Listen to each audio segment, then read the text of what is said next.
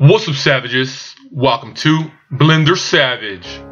Alright, so today I'm going to show you guys how to make a top hat. So top hat is a cylindrical shape. So let's get rid of this cube right here. X or delete key. Bam.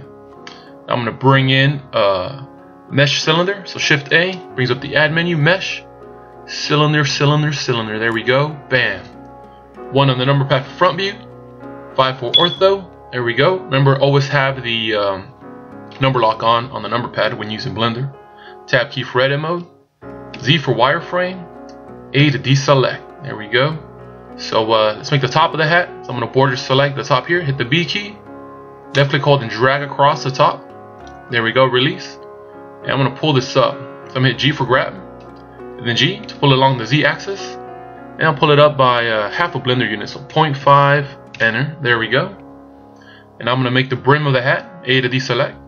B for border select. Move my mouse over here. Hold down the left mouse button and drag across. Bam. So I just selected the bottom of the cylinder. Now I'm going to scale that out. ES2. Enter. There we go. There's my brim. It's really flat, so we're going to thicken it up a little bit. EZ for the Z axis. See? Oops. I see Z. There we go. It was already snapped to the Z. Alright. And let's go by 0.1 Blender units. Ooh, the other way. So I can actually just move the mouse down. Oh, actually, I already committed to that. Let me undo. Control Z. Oh, there we go. Cool. I'm gonna leave it right there. Enter. So E Z 0.1 enter should go down. If it goes up, you're gonna have to hit a negative. You're gonna do EZ negative 0.1 enter. There we go. So there's my brim, nice in 3D. I don't want the bottom of it to be all flat. Let's see, solid view. You gotta make the hole in there for the inside of the hat. Where else are you supposed to stick your head in, right?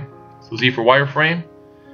I'm at E and S. I'm gonna scale inward. So E to extrude, S for scale, so I can scale down my extrusion. I'm just gonna eyeball this. I want the edge of the yellow to be inside of the hat, inside here. See, I want this to be inside of that, not outside of it. Cause we're gonna make this. We're gonna punch a hole through there. See? All right. Z for wireframe. E to extrude, and just pull the mouse up. If it wiggles around like this, hit the Z key, snaps to the Z axis. That looks good right there. Left click. Z for solid view. Cool.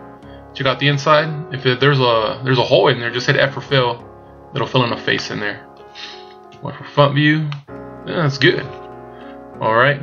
So usually top hats have a little band around here, so we're gonna add that in there. So I'm gonna make sure in solid view, hit A to deselect, because I have that selection inside of there still selected. Alright, so I'm going to hover over the one of the sides on the cylinder. Hit Control R, creates loop cut, so you got the little pink line. I'm going to left click once, then move my mouse down, and I want to cut around there. Maybe a little higher. Left click there, there we go. It just added an edge cut right there. A loop cut, see? One for front view again. I'm going to select that. And I'm going to extrude it out. So I'm going to go to face selection here. Hold down the alternate key. And then right click one of the vertical edges on your band. And you can get a loop selection. See? Now I'm going to extrude that out. ES 1.05 enter. So just a tad. Just a little bit. See? And now I'm going to separate this from the rest of the hat. I want this to be a separate object. So I'm at the 8 key once or twice, maybe 3 times, so I can see the inside here, because I want to select that too. So I already did a edge selection there, a loop selection. Now I'm gonna hold on alternate and shift so I can multi-loop select and select one of these little small lines right there. Oops, didn't get it. Oh man, let's see, Control Z, Control Z. Alright, let me just get in closer in there, make it bigger. Alternate shift, right click that one, there we go, got it. So I got that the whole band there. Now I'm going to separate this from the rest of the hat. I'm going to make it a separate object, because right now it's part of that cylinder. So I'm going to separate it. So I'm at P, then select selection. Boom, see? Doesn't have those faces on there anymore. It's a whole separate object. Can't select it anymore. Alright, so I'm going to color my hat. So I'm going to go over here to Materials, Properties panel. Let's widen this up. It's Materials logo, Materials icon. Go to New, make a black hat. Go to Materials, call this black.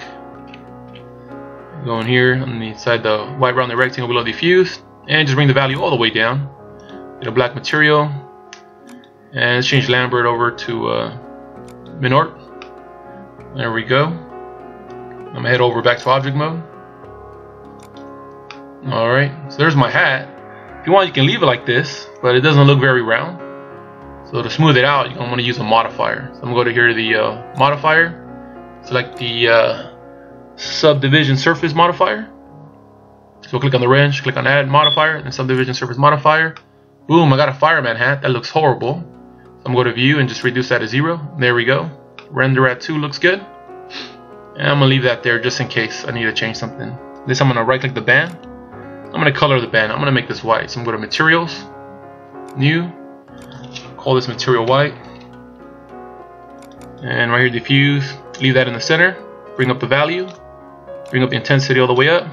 And for the specular, bring the intensity all the way up. Also change this to Minuart. I'm not sure how to pronounce that name. I think it's French, Francois. Alright, now I'm going to add a modifier to my band here as well. I'm going to add modifier, subdivision surface, smooth this out. Change view, I'm going to go up, 3, 4, let's go with 4. There we go. Alright, I'm going to go back over to rendered view, see how that looks. Alright, looks pretty smooth. We're in the shadows. Let's go over here to solid view. Select my lamp. There's my lamp, right click it. I'm going to go over here to the lamp settings, lamp data. Change it to sun. 7 for top view. Change the energy. Let's go up to 5, see how that looks so we can see our hat better. And let me get this view here from behind the sun. Rendered. How's that look? Hey, maybe the sun is too bright. Let's change it back to 1.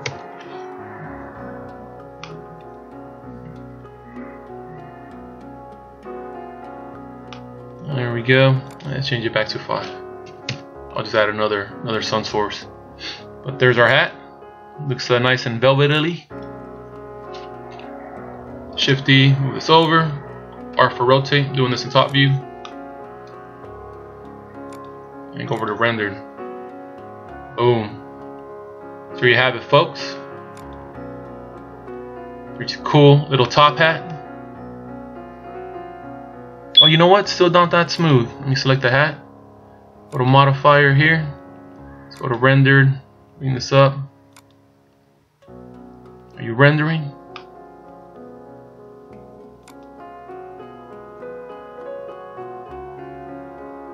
Render.